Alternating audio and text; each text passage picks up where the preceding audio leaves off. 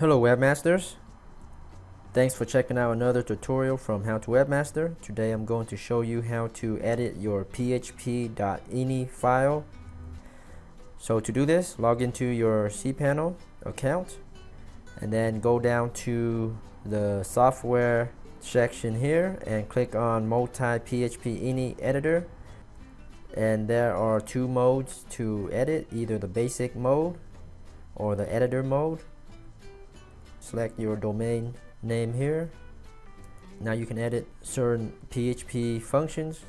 So for example here, file uploads is enabled. You can change things like memory limits and upload maximum file size right here. So if your website is slow and timing out while uploading certain files, you may want to increase the memory limits and also the upload maximum file size.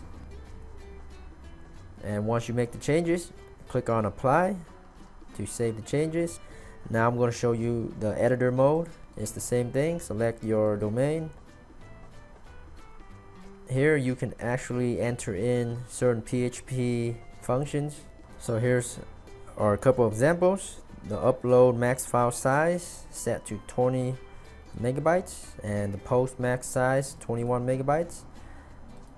So here you have to manually enter these in if you want to make changes this way, or use the basic mode, which is easier.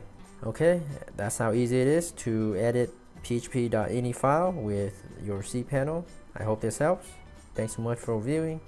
Be sure to subscribe to How to Webmaster for more webmaster tips and tricks and tutorials. Thanks again, and happy marketing.